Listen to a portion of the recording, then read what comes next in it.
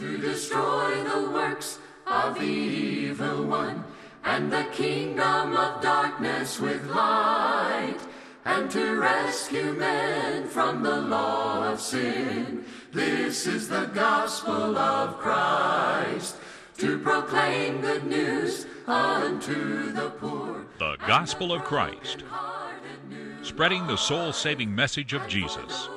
And now, Ben Bailey. This is the gospel of Christ.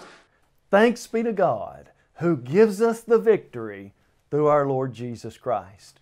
We welcome you today to our study of the book of 1 Corinthians. Today we're going to be studying 1 Corinthians chapter 15 and the closing words of Paul in chapter 16 as well. And we want to encourage you to locate your Bible and have it ready to use as we're going to look to the Word of God for all of our study today. Friend, we're so glad that you've joined us, and we hope to encourage you to visit the Church of Christ in your area as well. You'll find people at the Church of Christ who love the Lord, who are concerned about the lost, and who simply want to do what the Bible says. They'd be happy to have you at any of their assemblies, whether it be Sunday or Wednesday. You'd be an honored guest. And friend, we want to encourage you also in your study of the Word of God to check out our website, thegospelofchrist.com. We have all our information available on our website free of charge. We've got transcripts, study questions, audio lessons, video lessons, and just a host of good Bible study material available to you. It's all free of charge. If you'd like to have a copy of this lesson or any of our previous lessons on any book of the Old or New Testament or a wide variety of topics, we make those available to you free of charge. We'll send you a CD or a DVD. We'll even pay the postage to get it there, or you can download it from our website as well by filling out a free media request form. And friend, we want you to know that our motive in bringing these lessons is because we want men and women to know God, to know His Word, and to go to heaven. Let's study our Bible together.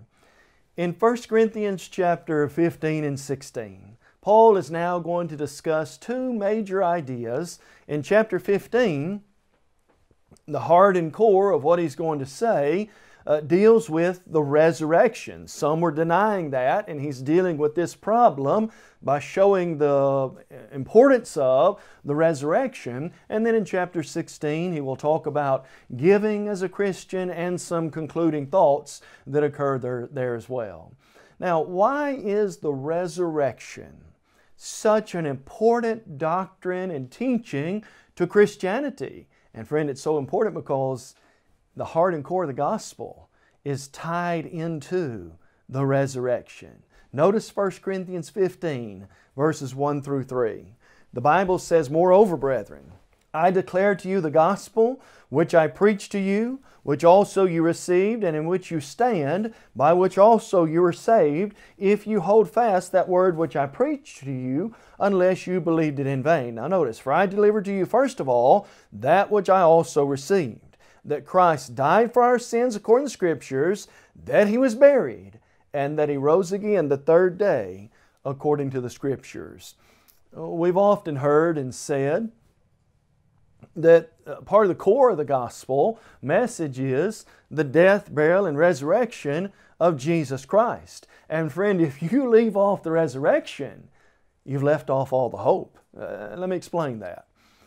The death of Jesus is so powerful, don't get me wrong. Without the shedding of blood, no forgiveness of sins. Jesus' death was the ultimate way of opening that door of salvation. He, through death, overcame him who had the power of death. Hebrews 2:13. The burial of Jesus showed that He would go into the grave, and just like every other human, He faced death. But what if the message of the gospel ended there? Here's the message of the gospel like that. Jesus died, Jesus buried.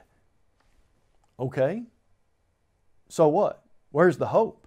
Without the resurrection, that message ends too shortly and without hope. Jesus not only died, Jesus was not only buried in the grave like every other person who's died, but Jesus came up out of the grave and He overcame death, He overcame sin, He overcame Satan, and His resurrection is proof positive that there's more to life than just living and dying, that we can live again. Jesus said this in John 11:24 and 25. I am the resurrection and the life. He who believes in me will never really die. Friend, the promise of eternal life is uniquely tied. Your hope of heaven, the promise of eternal life, living with God forever. If there's no resurrection, then friend, all of that is basically worthless. In fact, Paul will say that. He'll say, if there's no resurrection, our preaching is worthless, our faith is empty, we are liars and false witnesses, you're still in sin because the gospel's not true, because the Bible said He was resurrected. Our only hope is in this life, and of all people, we're the most pitiable because we say, Jesus died, He was buried, and He resurrected, and you need to live in such a way that you can be resurrected, and if you've lived that way and there's no resurrection, the joke's on you. Well, that's the most pity of all people, right? And so the resurrection is so integrally tied to everything about Christianity. And that's why Paul wants these Christians to see there is a resurrection. Now, let's think about that idea. If the resurrection is true, how can we know if the resurrection is true? Well, here's the proof of that. Look in 1 Corinthians 15, and the resurrection was not something that just happened in secret in some dark corner there. The resurrection is provable by all the people who saw it, many of those who didn't even believe in Jesus, and by the Word of God. Look at 1 Corinthians 15, verse 5. The Bible says that He was seen by Cephas, there's one person, Peter. He was seen by the 12, there's a group other. Number 6, after this He was seen by 500 people at once, of whom the greater part remain to the present, but some have fallen asleep. After that He was seen by James, then by all the apostles, then last of all He was seen by me also, as by one born out of due season. And so you've got a multitude of people who saw the Lord after His resurrection. You've got the soldiers who went back to the tomb. He's not here. He's risen. You've got people trying to cover that up in the Bible. There's just too much eyewitness evidence. And then, of course, the evidence, is the Word of God. How can I know the resurrection's true? Not just by the eyewitness first-hand evidence. But friend, if I can prove the Bible is the Word of God, and you can prove that beyond a shadow of a doubt. We've got lessons addressing that as well, and there's a whole lot of evidence on that. But if you can prove the Bible is the Word of God, then friend, you can rest assured the resurrection is true. And so, that being the case, what will happen at the resurrection? Well, friend, Paul says in 1 Corinthians 15 that at the resurrection, Christ will deliver the saved to God. Listen to 1 Corinthians 15, verse number 24. The Bible says, then comes the end, when He delivers the kingdom of God to the Father, when He puts an end to all rule, all authority, and all power. At the resurrection, God is going to collect from His kingdom all the saved, Christ is, and those people are going to be hand-delivered to the Father. What a wonderful picture that is. But there's something else so powerful that happens at the resurrection. At the resurrection, the last enemy, death, is going to be defeated. Look at 1 Corinthians 15, verse 25 and 26. The Bible says, for He must reign till He has put all enemies under His feet. The last enemy that will be destroyed is death. What's great about the Lord defeating death at the resurrection? I don't have to worry about death anymore. All of us are cognizant of that fact. After this life, no more. Revelation 14, and being a Christian, you don't have to worry about death either. Revelation 14, verse 13 puts a different slant on it for Christians. Blessed are the dead who die in the Lord. Psalm 116, verse 15, precious in the sight of the Lord is the death of His saints. He, Jesus, through death, overcame him who had the power of death, and has released those who all their lifetime were subject to bondage. Bondage by what? Death. Jesus defeated that. And thus, Jesus would say, all who are in the grave will one day come forth. Those who have done good to the resurrection of life, those who have done evil to the resurrection of condemnation. And so we don't live in fear of death because of the resurrection of our Lord and Savior, Jesus Christ. Friend, as we think about that idea, there's a lot of questions concerning the resurrection that relate to the final day. What's going to happen when the Lord comes on that resurrection day, when the final curtain falls and everything ends? What's that day going to be like? Now, no doubt, nobody knows the timing of that. From Matthew 24, verses 34 through 36, Jesus said no one knows the hour. No one knows the hour or the time but the Father Himself. And so God's not told us when that's going to be, but we know what it's going to be like when it happens. Notice 1 Corinthians 15, verse 50. The Bible says this, "Now this I say, brethren, that flesh and blood cannot inherit the kingdom of God, nor does corruption inherit incorruption. Behold, I tell you a mystery. We shall not all sleep, but we shall all be changed. In a moment, in the twinkling of an eye, at the last trumpet, for the trumpet will sound, and the dead will be raised incorruptible, and we shall be changed. For this corruptible must put on incorruption, this mortal must put on immortality. So when this corruptible has put on incorruption, this mortal has put on immortality, then shall be brought to pass the saying that is written, Death is swallowed up in victory. O death, where is your sting? O Hades, where is your victory?" Look at all the things that are going to happen. It's going to be quick. It's going to be sudden at the coming of the Lord. We'll not all sleep. That means people will be alive when it happens, and they'll be changed. The corruptible, mortal body will take on corruption and immortality. That is, will not die anymore. And how wonderful a day that'll be. And ultimately, death, sin, Hades, hell, Satan himself will be defeated. The greatest enemy of all will be destroyed. And friend, it's on that day that the ultimate victory will occur for every child of God. What a great victory every child of God will realize on the resurrection day, ultimately and finally. Look at 1 Corinthians 15. I love these words in verse number 57. The Bible says it this way, "But thanks be to God who gives us the victory through our Lord Jesus Christ." Specifically, victory over death, victory over sin, victory over the Hadean realm, the realm of the dead, and no doubt victory over the devil. Christians, here's what's great about being a Christian. You're on the winning side. You're already on the side that's going to be victorious. Our aim then needs to be to stay faithful. You see, the Bible says in 1 John 4, verse 4, "He that is in you is greater than he that is in the world."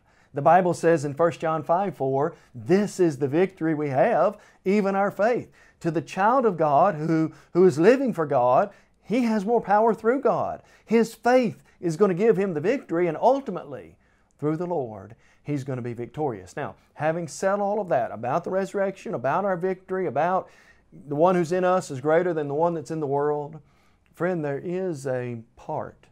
We have something we've got to do as well in this race. Look at 1 Corinthians 15, verse 58. The Bible says this, in view of all that, Paul says, "Therefore, since these things are true, you're going to have the victory.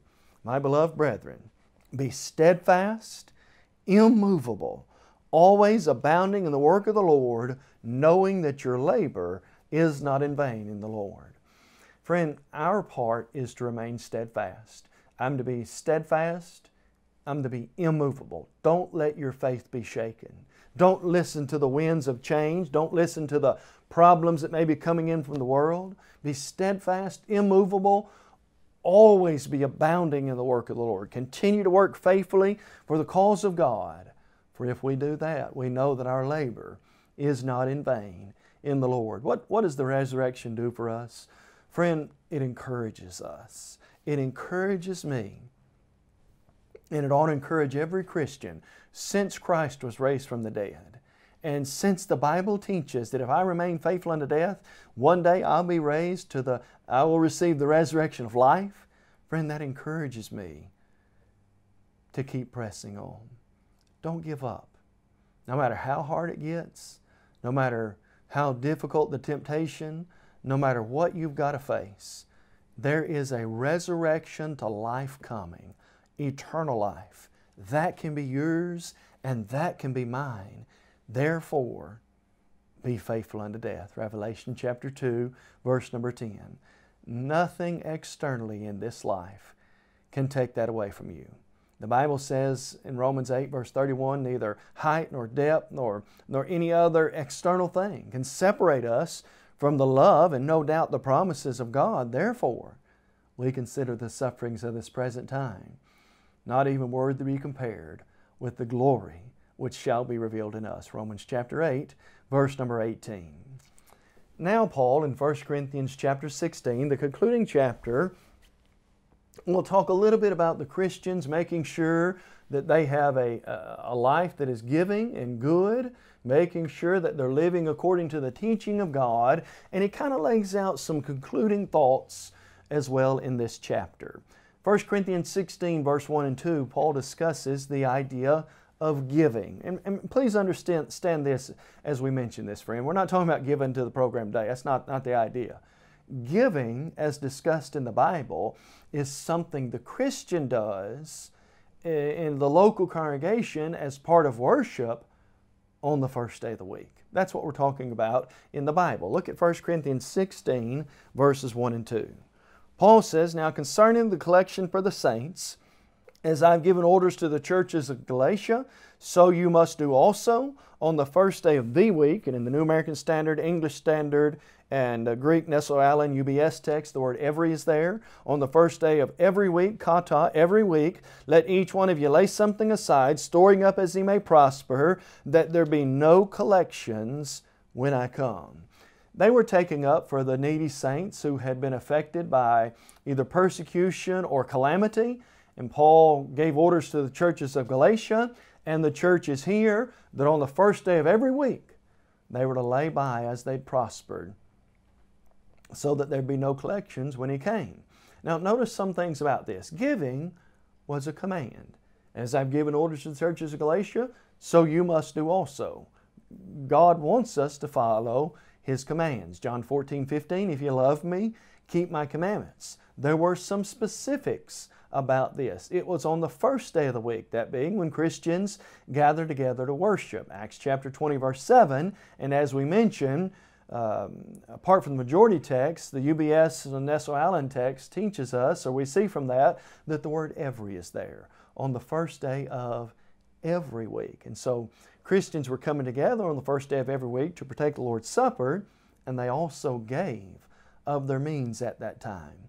According to 2 Corinthians chapters 8 and 9, we give as we've been prospered. We don't give grudgingly or out of necessity. I don't give because if I don't, I'm going to go to hell. I give as I prosper, and I give cheerfully to the Lord. That's my motivation, and the reason that I want to give is because God has given so much to me. Think about these words. James chapter 1 verse 17 says this, "Every good and every perfect gift comes from above, from the Father of lights, of whom there is no shadow or variation of turning." God's given so much. How would we not want to give back in the local congregation to the work of the church? Now, there's another item that we want to mention as well, and that is we give as we prospered. Friend, I can't give more than I have, or as I prospered. There are various commands in the Bible that go along with this as well.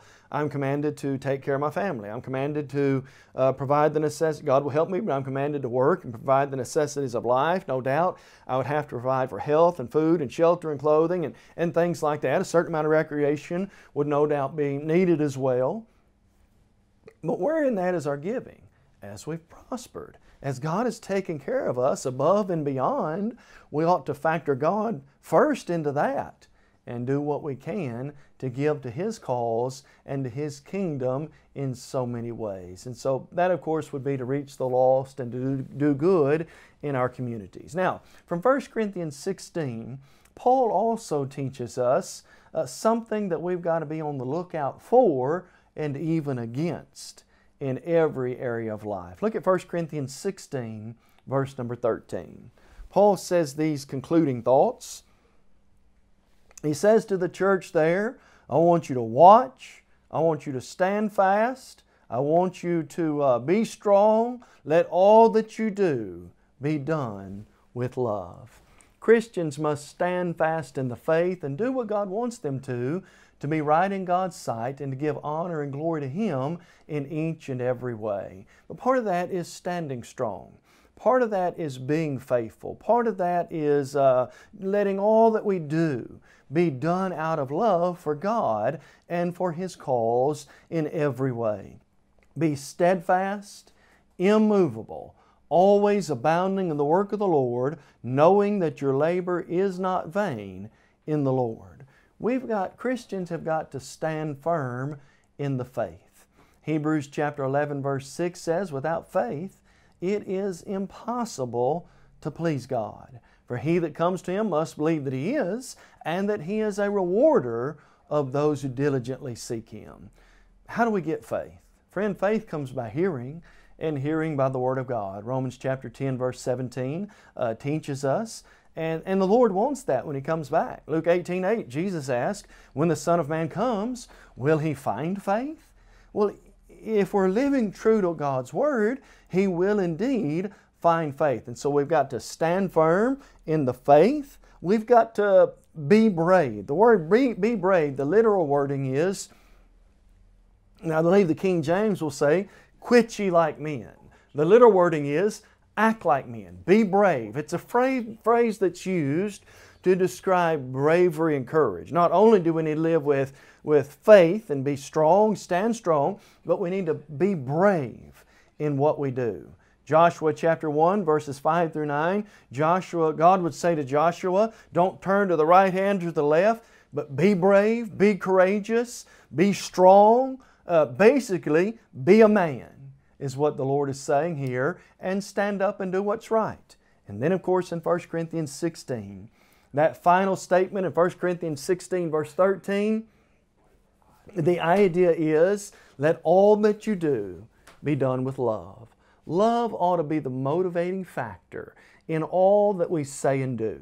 You see, the Bible teaches in Ephesians chapter 4 verse 15, the Scripture says, preach the truth in love. What's our motivation? John chapter 13 verse 34 and 35, Jesus said, a new commandment I give you, that you love one another, as I have loved you, that you also love one another. Hebrews chapter 13 verse 1, the Bible says, let brotherly love continue. And in 1 Corinthians 8 verse 1, the Bible says, knowledge puffs up, but love edifies. And so as we think about this message, as we think about the concluding ideas in 1 Corinthians chapter 16, as Paul has had to say some rather difficult things, Paul wants them to know, what I've done and said has been out of love. Listen to the final words of 1 Corinthians 16, verses 19 through 23. Paul says, the churches of Asia greet you. Aquila and Priscilla greet you heartily in the Lord, with the church that is in their house. All the brethren greet you. Greet one another with a holy kiss. This salutation with my own hand, Paul's. If anyone does not love the Lord Jesus Christ, let him be accursed. O Lord, come. The grace of our Lord Jesus Christ be with you. My love be with you all in Christ Jesus. You can hear the tenderness which Paul addresses this. But remember, Paul had to say some things like, put that ungodly man out from among you. Paul had to say some things like, you're acting like babies in the church. Paul had to say, stop abusing the Lord's Supper. Paul had to say things that were very difficult and challenging. But Paul said those things with a motivation of love. And friend, that's our motivation today.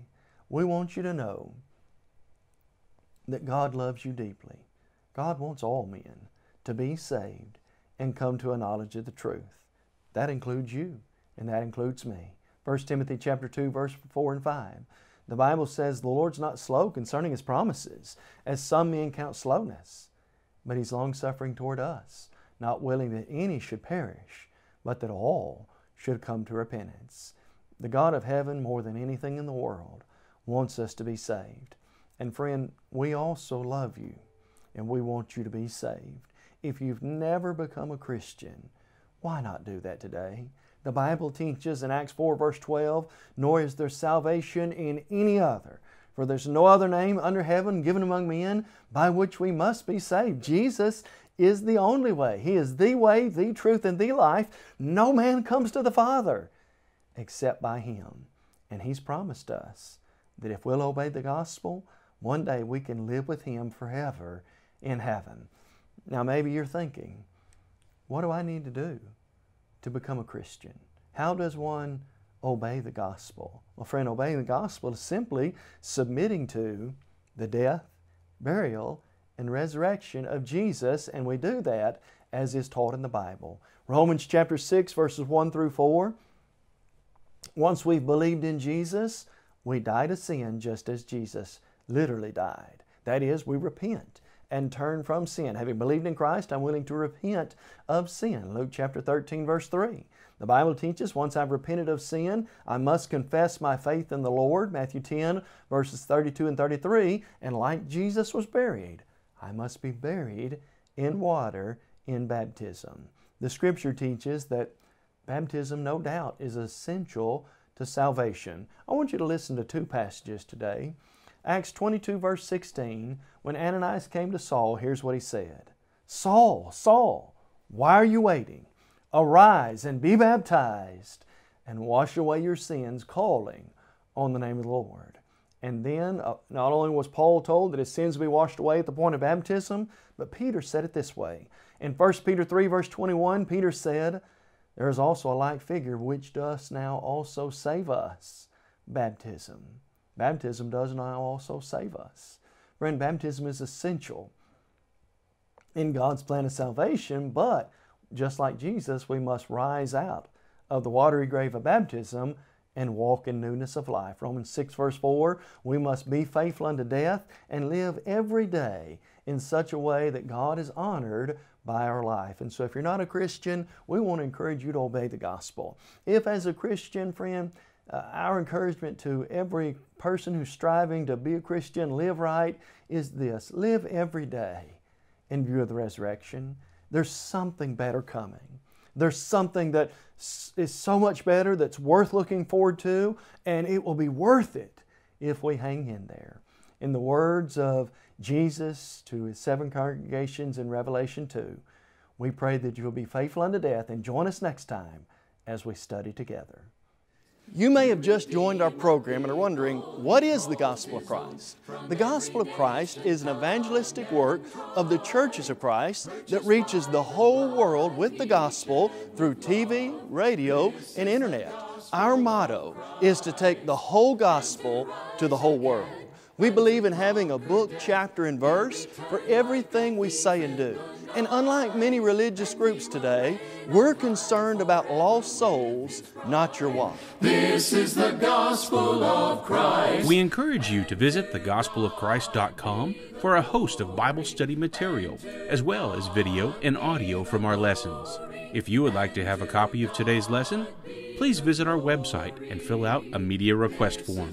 You can also reach us by emailing mail@thegospelofchrist.com or call us at 844-6-GOSPEL or write to us at the address on your screen. You can also get our Gospel of Christ app on your handheld devices for those on the go. Gospel of Christ.